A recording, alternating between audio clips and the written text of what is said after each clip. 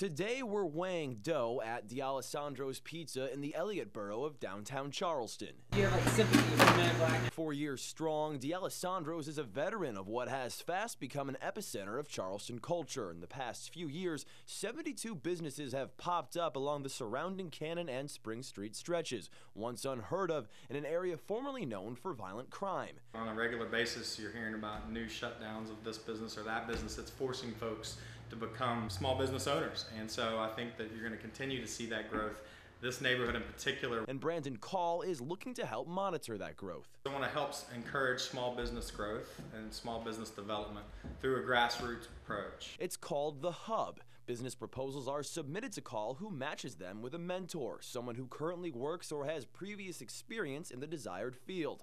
Add-on expert panels, monthly forums, and networking systems, and good ideas are kept local. We're looking for young entrepreneurial types that want to grow and develop their business. It's a common theme amidst a fledgling economy. USA Today reports that 1 in 10 people who gained employment in 2009 did so by starting their own business. While the Small Business Association of America says more than 50% of startups fail within the first year, Call is hoping community, be it on the streets or in the conference room, keeps them all together. It's about what I can do for you to help you grow your business. Matt Horton, Live 5 News.